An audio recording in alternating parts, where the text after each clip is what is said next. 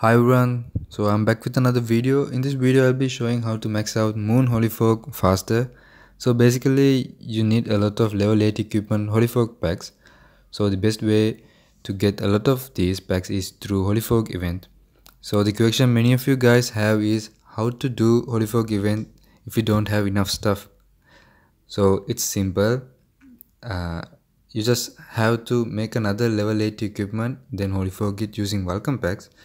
Then claim the rewards from the event, which means you get required stuff to max your Moon Holy Fork. So that's it. I guess you guys got the point. If you got the point, I guess you don't have to watch this video anymore. You can just go and try it right away. But keep watching the video because I will be showing two methods on how to make level 8 equipment faster. So it won't, waste your time. So first you have to do is you should buy level 6 crystalloids through guild shop and advanced shop. You need 400 of those, and then the second is you have to buy level 70 and level 80 legendary stones from advanced guild shop, and you can exchange those through miraculous shard event.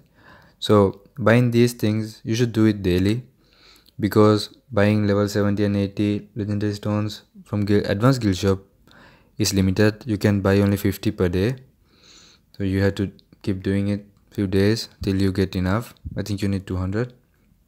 So then the third is buy weapon shards, normal and legendary, for level 70 and level 80, and then make the level 70 weapon, and then you have to max enchant it and then upgrade it to legendary, then max enchant it again, then make it level 8 equipment. That's it. You just have to Holy Fork it. That's how the first method works. So about first method, I can give you another single tip is when you make your level 70 equipment, you have to max enchant it. So, and you have to make it legendary and enchant it again also. So at that time, make sure you just enchant it when you are doing your circuit quest, so you can complete that quest also. So two things can be done at the same time. Okay, in method 2, first you have to buy level 70 jewelry or ring from the crypt shop, and then buy level 70 shards and level 80 shards to the jewelry or for the ring, and then you just have to max enchant that equipment, then upgrade it to legendary, max enchant it, make it level 80, and then Holy Fork it. That's it. So the thing about this method 2 is actually it's easy. It looks short. The only problem is you have to keep collecting your crypt tokens for a while to get this. But if you have enough daru and enough gold, you can just follow the method 1.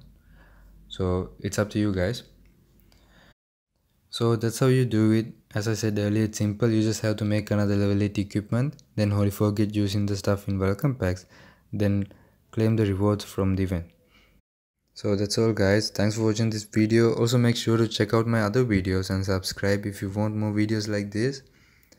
Also I'll be doing a demonstration of what I have been telling you guys in this video. So make sure to watch it also, so you guys can see how I do it, how I, actually I'm not buying those stuff in the video, but I'll be showing some things to you guys in the video. And yep, I won't be doing any commentary on that video again. So again, thanks for watching. See you guys in the next video.